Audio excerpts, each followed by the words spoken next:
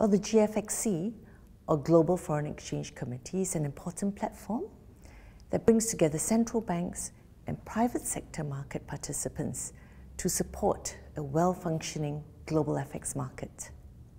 So the membership of the GFXC comprises a growing number of jurisdictions that collectively account for a very significant share of turnover in FX globally.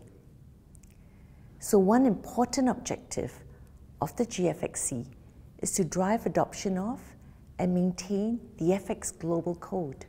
So the FX Global Code was launched in 2017 and comprises a set of good practices that promotes the integrity and effective functioning of the FX market. So the GFXC works hard at ensuring the relevance of the code by engaging market participants, conducting market surveys, and updating the code to ensure that it remains relevant for the evolving FX landscape.